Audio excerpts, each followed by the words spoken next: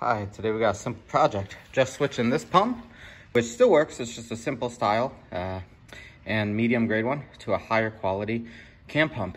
So first step, remove the screws. There's 4, 1, 2, 3, 4. Already removed them. And then yank the pump off. Now this should come off because it's not too old, but yeah, perfect. These anti-seize. This one's not bad. It's got some rust in it just because it's been sitting for a while. It's older. It's from 2013. And then let me clean that up and I'll throw the new one on. Okay, so a couple things when installing this. First, make sure you get the key. This key was in the old pump, it's stuck. If you install a pump without a key, pump's never gonna work. And you're gonna wonder why you put a new pump on and nothing. Anti-seize or a little grease, make sure you put this in, because if you ever need to take the pump off or repurpose the motor, they can be extremely difficult to remove. Next thing, I set the key up already. This is metric. I don't remember what it is off the top of my head. Have this straight. I have the pump lined up vertical. I'm gonna put the key in just to start it. I don't wanna install it at all. Okay, barely started. And then see, if it lines up.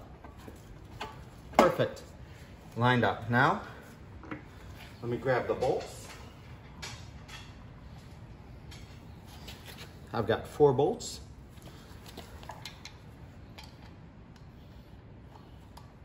And I've noticed this sometimes. These are a bit long, so kind of have to pull the pump out a bit to start them. All right, so that one started. I'm gonna start the next one.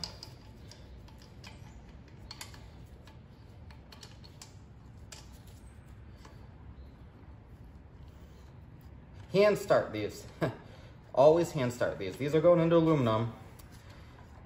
If you try to just do a wrench at first and you cross thread them, you'll damage it. So at least the top 2, I'm gonna shut the camera off, do the bottom 2, suck it on, and then I'll pick up. All right, sometimes this can be a little pain, but just go slow. Just barely start them. I've got all 4 started.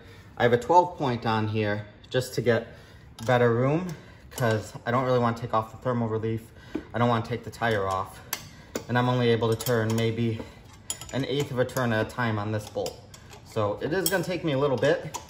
And then I'll finish these. I'll slowly work the pump in and then install tighten down the Allen key to lock the keyway in. Okay, I tightened all 4 bolts nice and tight with the wrench. Just time to tighten up the Allen screw here.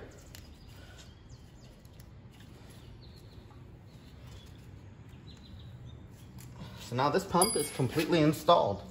Let me, unloader looks good. Quick connects.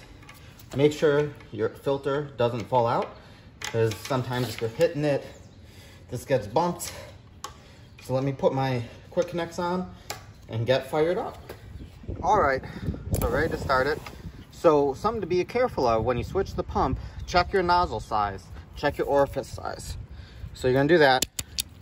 Look right here. You'll see these numbers. The last, which this I just changed because it matches the pump. So this is a 3,000 PSI, 3.1 gallons per minute pump. It needs a 3.5 orifice. The previous pump, which was not as powerful, had a 3.0 orifice. So make sure you change it, you check your orifice, change it. The whole unit's been bled of air.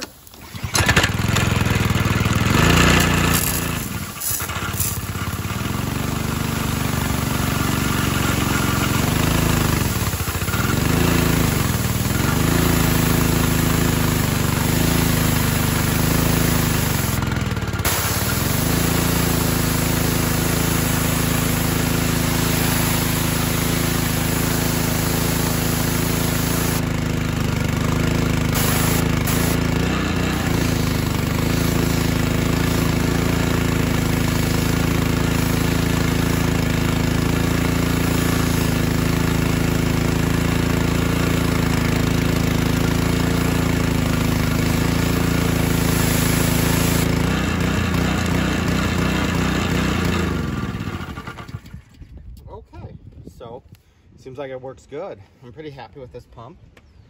It's a replacement on this unit. This motor is 190 cc. You can put it on any sort of 3/4 shaft motor. So whether that's a Honda GX200, GC160, GX160, Subaru SP170, Subaru SP210, Briggs & Stratton, anything with a 3/4 shaft that's about 5.5, 6.5, 7 horsepower, you might have to change the unloader to loosen it, or another way to cheat is to increase the orifice size on your nozzle. Anyways, so this is the installation for the CanPump. All right, hope you enjoyed.